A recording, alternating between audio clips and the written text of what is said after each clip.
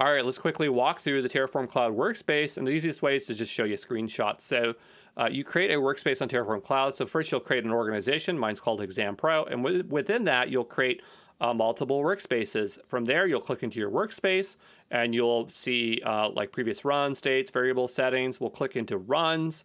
From runs, what we'll get is a list of what happened previously. We can click into one of those, and we can see our plan and our apply. We can leave a comment on each run that has happened.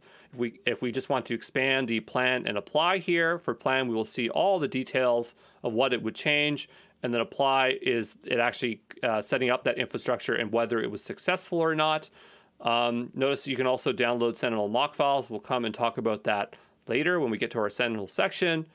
We can also see a history of previously held states. So these are snapshots of that infrastructure.